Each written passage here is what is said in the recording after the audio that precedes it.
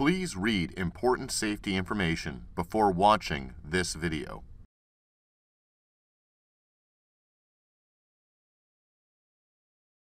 Removing the corona discharge needle. Hold the corona discharge needle positioning thumb screw and with your other hand carefully grip the corona discharge needle inside the source housing. Be careful as the needle is sharp and can pierce gloves. Twist the thumb screw counterclockwise until the thumb screw is released from the corona discharge needle. Be careful of the spring which is located under the thumb screw. Tip the source so that the spring slides out of the source housing. Next, slide the corona discharge needle through the sleeve and then out through the source exhaust cone.